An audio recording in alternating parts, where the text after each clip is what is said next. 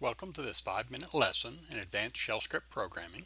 The topic of this lesson is the character class alnum, and this character class contains or references all of the letters and digits in the current language class or the current language set. And the reason you use these character classes is to internationalize your code, your shell scripts, so that they can be used with any language set. So let's see how that works. You can see from the top portion here, I'm creating a bunch of different files in the current directory, and those files can contain uppercase letters, they can contain underscores, it can have lowercase letters and dots and dashes. These file names can also be consist of just numbers, so there are files in there that are only have numbers in them, and you can see files that have colons in them, so a bunch of different types of file names.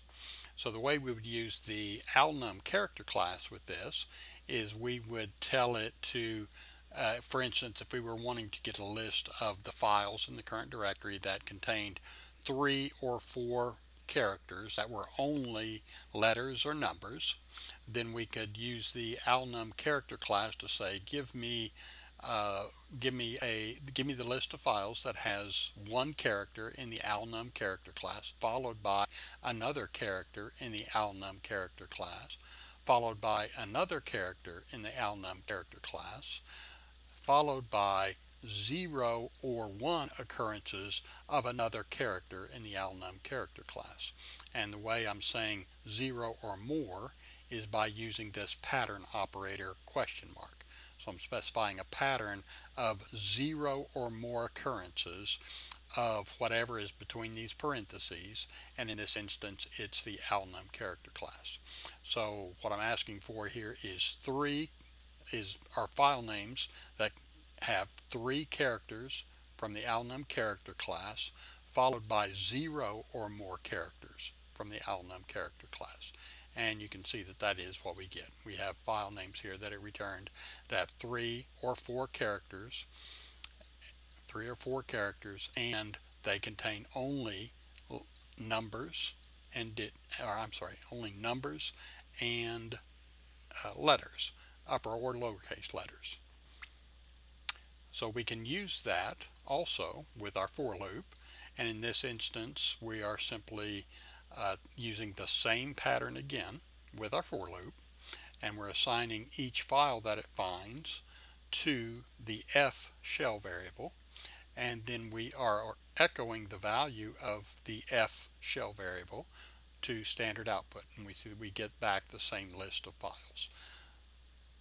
And in this instance we're using a for loop again, but we are using the star character here to specify all files in the current directory. So it's going to go through every single file, all of the files here in the directory, and it's going to assign each one to the value of f, or to the variable f, and it's going to loop through every single file and do a double square bracket test on the file, and it's going to test the value of f to determine if it matches that pattern. And again, we're using the same pattern.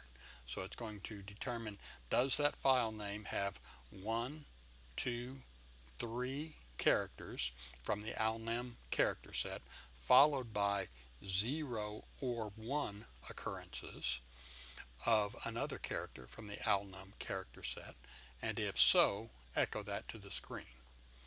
And we see that we get back again the same list of files. So the difference between this for loop